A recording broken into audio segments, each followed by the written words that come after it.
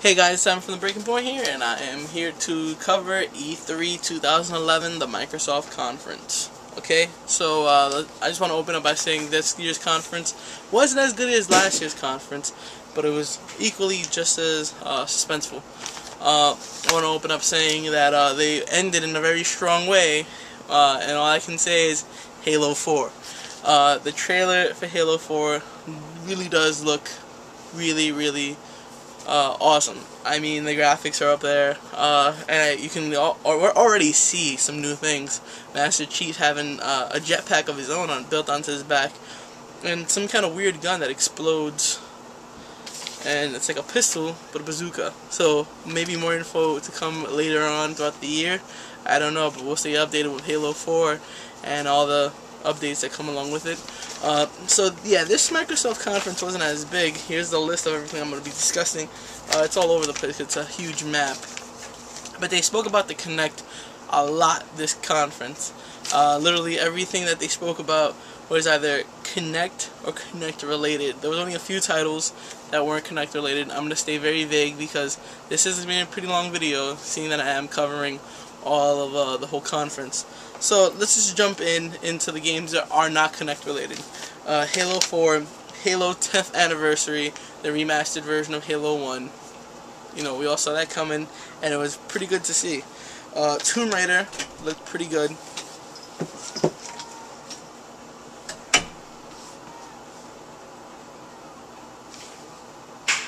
Halo 10th Anniversary, which we all saw pretty much coming, but it still looked good to see, and I was pretty excited to hear about it. Rise, it was a Kinect game, but originally it was announced as Kingdoms, and they changed up the whole concept. They made it a Kinect game, which is pretty cool, but I put that under not Kinect. And Gears of War 3, of course, anticipated title of the franchise. Call of Duty Modern Warfare 3, the way they opened up was pretty cool with that trailer and that demo. The actual demo looked really good. Enhanced graphics off of Black Ops and Modern Warfare 2. You got to see some of the old guns and the new guns correspond with each other, and you got to see a lot of cutscenes from the game, just showing you the game engine and how powerful it is, along with the campaign and the visual effects for it. I think I said Tomb Raider. If I didn't say Tomb Raider, that was the second thing they showed, and that was really long, and I really enjoyed it. It looked really good. I feel that they'll bring out a lot more female players with this Tomb Raider game, seeing how this is an origin story of Lara Croft, and it looked really realistic. It felt like, as watching it, that it was really motivating and powerful. So that was pretty cool.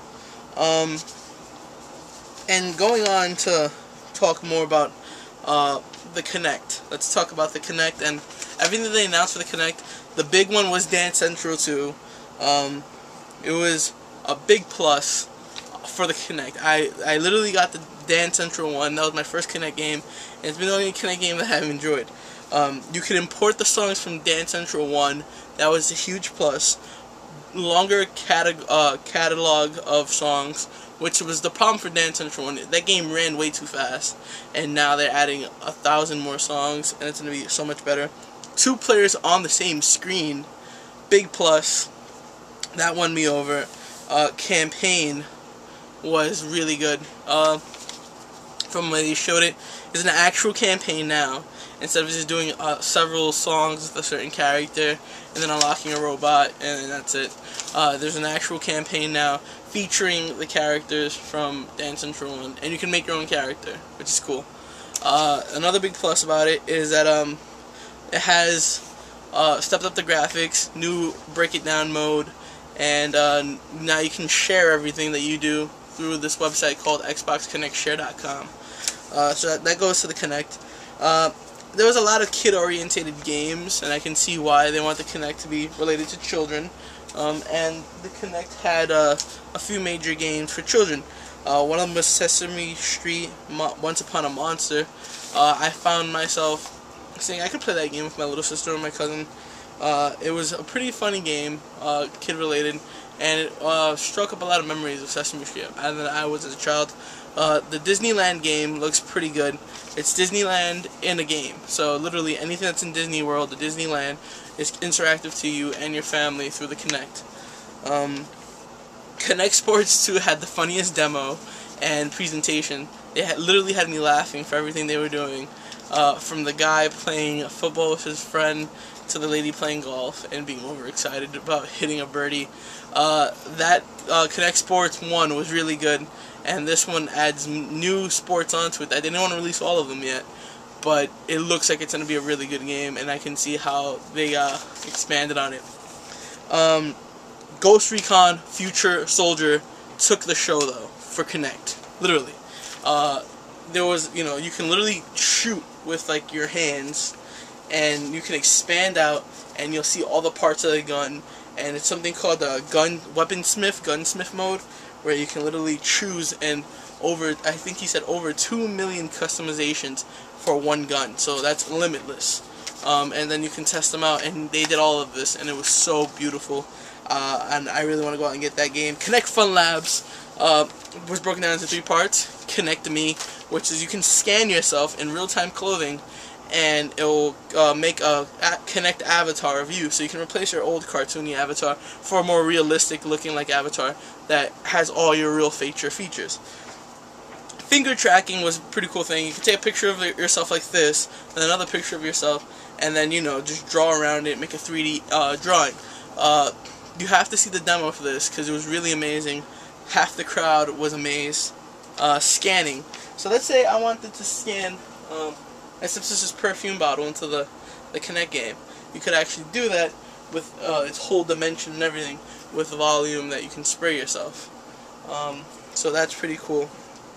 Am I missing anything? Star Wars premiered their game. Had a lot of bugs. It was very laggy and had a lot of problems. So they need to fix that. I was really excited to that. Like I was really looking forward to it, and they kind of like dropped the ball on that one. So I can see a lot of criticism coming from that. Forza 4 premiered. The graphics were really stunning, and the trailer was really epic. But you can't judge a book alone on its cover. So we have to wait more for this game. But from the demo and from the graphics alone, I'm sold. And it's also Kinect enabled. What else? Oh, Mass Effect 3 is enhanced with the Kinect. I found that so cool that you could actually voice command everything, literally. So it's like you're an actual soldier sending your guys up, and it was pretty cool. All I can tell you is that I'm gonna be getting Mass Effect 3 when it first comes out to actually try that Kinect thing. They also focused a lot on the Kinect software. So they're talking about everything that you can say the Xbox does. So you say it, Xbox does it. That was their big slogan for this whole campaign and for the whole conference. You say it, Xbox does it. So they have the new Xbox experience. It's for the Kinect. The layout is different and everything is different. That's coming up in the fall, which is pretty soon. Then they have Bing, the search engine, on your Xbox, so you can search anything and your Xbox will find it within the whole Xbox category and bring it right to you, which is pretty freaking cool if you ask me. Live TV, I've been waiting for this. You've been waiting for this. Netflix, Hulu, move aside. I can watch live TV. Let's say I wanted to watch a show that I really like let's say I wanted to watch Smallville. I would say Xbox, find Smallville. Play live TV. And it'll play live TV, then it'll find Smallville, and it'll bring it up for me. That is freaking awesome. The UFC has collaborated with Xbox and Microsoft to bring this whole interface of the UFC into the Xbox. So you can order the matches and interact with your friends while watching fights. I found it pretty cool, nothing to go crazy for. YouTube is on the Xbox finally. It took them so many years, but I'm pretty sure they're going to get it right. They didn't show any interface, but they just showed that YouTube is on the Xbox now. And this literally sounds like a great idea, especially with the new Kinect. So that sounds pretty good. Other than that, guys, that's literally everything from the thing. The only other game that they announced, like I said, was Rise and Fable: The Journey. which is a whole Kinect experience, and it actually looks pretty good. I'm looking more forward to Rise. It's not a Sony game that's not really a cartoony game. It's more of a realistic Spartacus 300 feel. So that's going to be a game that's going to be on a lot of people's wish list. Entertainment-wise, they're focusing on a whole new entertainment aspect of the Xbox 360. They're trying to expand and bring your entertainment closer to you, and I think they're going to achieve that with the help of the Kinect. Not only did they announce a lot of good games, but they announced a lot of big titles, from Call of Duty to Halo 4 to Gears of War to Tomb Raider. So I think this year's Microsoft press conference really was worth it. So overall, I'll rate this whole conference on a scale of 1 to 5. I give this a 4.5. They really couldn't top their last year's conference, because last year's conference had Metal Gear Rising, a new Xbox reveal, the Kinect for the first time. So, you know, it was kind of hard to keep up with that, yet they had managed to keep you on the edge of your seat, especially with the whole release of Halo 4. They didn't release anything else other than that. They ended the show that way, and I'm really excited to see what they have to say. So this is Simon from The Breaking Point, coming to you live from my home to your home through YouTube.